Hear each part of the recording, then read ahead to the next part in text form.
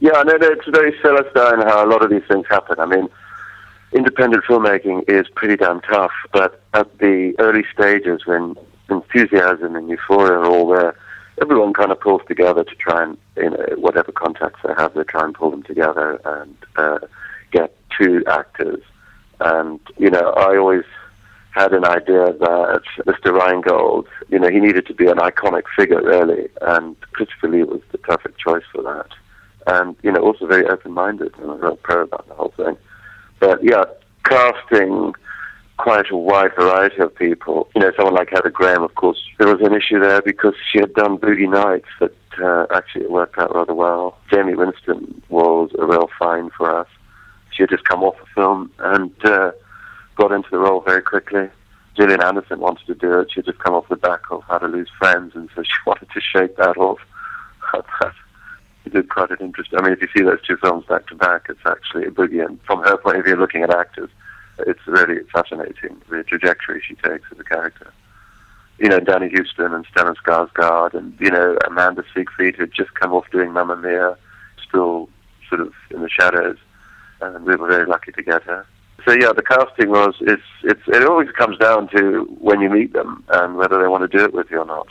No amount of persuasion by outside forces will get them there unless they want to work with you. Was there ever any concern from their point of view, with you being a first-time feature director? Obviously you've got a solid career behind you, but being unproven in background, was that ever an issue at all? A solid, I would say, a career over time.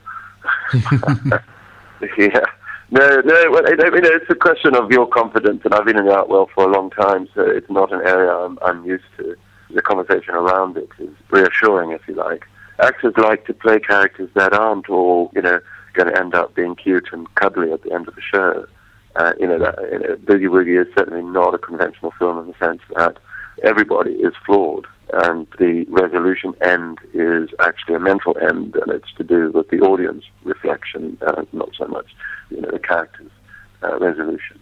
And in that, it's contemplated, but it's also a satire, so there's an element of, it's quite bleakly funny. You've been working in film for quite some time, but was there anything that was just completely kind of knocked you for six, coming from a documentary background and then moving into fiction? Well, the actual mechanics and enterprise of feature filmmaking involves a great many people, so you have to develop an instinct for collaboration, and there's a great deal of trust needs to go on in all the various departments, which when you make documentaries, you're pretty much single-handedly managing everything. With features, you have several departments that you are hoping are all performing to the best of their ability. And often it's only when you're in the edit suite that you realize that there are flaws, or that you haven't celebrated someone sufficiently because the work that they were putting in, for instance, we had an art director on the film who was just really brilliant, but working underneath someone else, and actually, had I had the experience, I probably would have managed that role very differently and maybe got more of a result out of it in terms of the design of the film. But it's very realistic looking, the movie. It's not at all hyped up or over-colorized, if you like, in terms of making things overt. But yeah, no, there are areas, especially with personnel, there's a learning curve for anyone who hasn't worked in features to actually just sort of work on your abilities to collaborate. The film had its premiere at Edinburgh earlier this year. Have you had any reaction back from the art world? Because I know Damien Hirst lent you pieces of art for the project. So, given that it's not a fluffy look at these characters within the art world, has anything come back from the art world as to either agreeing or strongly disagreeing with their portrayal? Weirdly, all the various screenings we've done, in which I've, invited, and, the other members of the producing team have also invited people to, and any of those people who are from the art world, they all actually rather enjoy it because it's kind of quite real life-like for them, and so they know a lot of the characters or the impression of the characters, and so there's a lot of insider information doesn't distract away from the first-time experience of the film to anyone who's not in the business, but no, it's been pretty positive from them. The criticism we've received is actually from the conventional press because they misread it, expect the film to resolve the moral dilemma rather than themselves consider it. And that's what art tends to do. It tends to provide you with a thought that you need to contain and manage, not necessarily the work itself, and that's in a contemporary setting. And so the film mirrors a lot of the language of art, but not in an overt, heavy-handed way, except that built into the movie is an entire construct of a work of art being made, and it develops through the course of the movie. So it's multi-layered on that sense. But yeah, no, the art world has been pretty appreciative to date.